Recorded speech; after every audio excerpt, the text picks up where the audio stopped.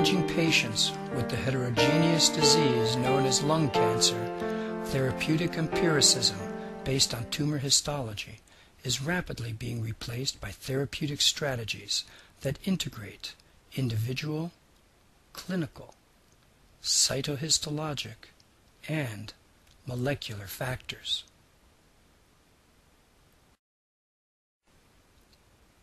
Using these strategies, lung cancer treatment is becoming increasingly personalized.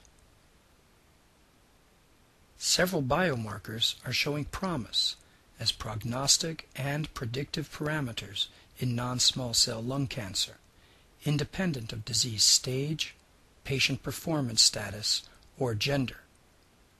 For example, KRAS, EGFR, and EMLA4-ALK are well-established biomarkers that predict response or resistance to targeted therapy. High expression of ERCC1 in non-small cell lung cancer tumors predicts a lower likelihood of response to platinum-based therapy, while low RRM1 expression correlates with increased survival in patients receiving gemcitabine and cisplatin. The purpose of this instructional video is to review the contributions of biomarkers to personalized lung cancer treatment, to describe assay technologies for biomarker analysis potentially pertinent to bronchoscopic needle aspiration, and to encourage the formation of multidisciplinary teams dedicated to the science and applications of personalized therapy. Small volume specimens, such as those obtained by needle aspiration, are increasingly used to diagnose, stage, and restage patients with mediastinal and hilar lymphadenopathy.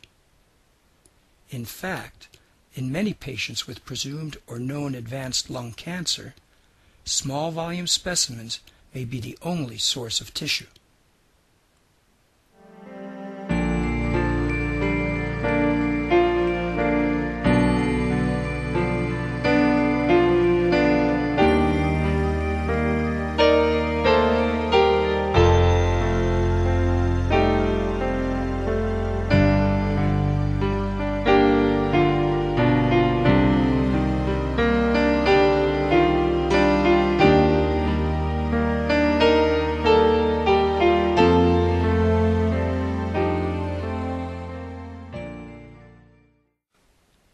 Once a diagnosis has been established, cell block, tissue cores, and specimen smears obtained by needle aspiration can be submitted for downstream analysis. Results will be integrated into individualized treatment strategies. A major challenge today is identifying disease pathways that are targetable. Gene mutations lead to activation of signaling proteins that induce or sustain carcinogenesis. These mutations are rarely found concurrently in the same tumor. Another challenge is developing validated and reproducible assays for molecular analysis. Plenty of tissue and cellular material is needed for immunohistochemistry, FISH, and DNA-RNA extraction. Proper sampling, handling, specimen preparation, and analysis are key.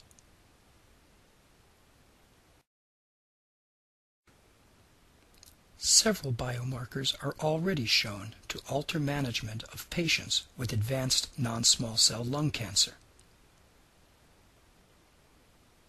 EML4-ALK is a fusion oncogene that leads to expression of a chimeric tyrosine kinase. This enzyme can be blocked by molecular inhibitors like crizotinib that target ALK. EGFR is a receptor tyrosine kinase that contributes to cell proliferation and survival when activated. EGFR mutation analysis is feasible in needle aspiration paraffin-fixed specimens, although PCR-based techniques are used as well. Epidermal growth factor receptor mutations are common in lung adenocarcinoma and predict both response and survival to tyrosine kinase inhibitors. ERCC1 is a protein that participates in the nucleotide excision repair process after platinum-induced DNA damage. Studies show that its high expression may be a predictor for platinum resistance in advanced non-small cell lung cancer. Thymidylate synthase is an enzyme responsible for maintaining intracellular levels of thymidine, essential to DNA synthesis and repair. Its expression is highest in squamous cell carcinoma and correlated with resistance to pemetrexed. A gene is the basic biological unit of heredity, composed of DNA, a molecule in the astonishing shape of a double helix. It is currently believed that the human genome contains more than 30,000 genes. Many other markers are being studied. p53 gene overexpression, for example, is associated with resistance to cisplatin-based chemotherapy.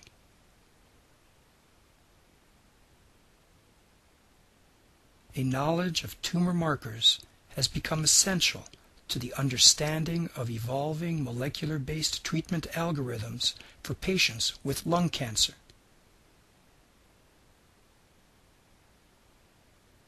These algorithms can be applied at time of diagnosis or cancer recurrence.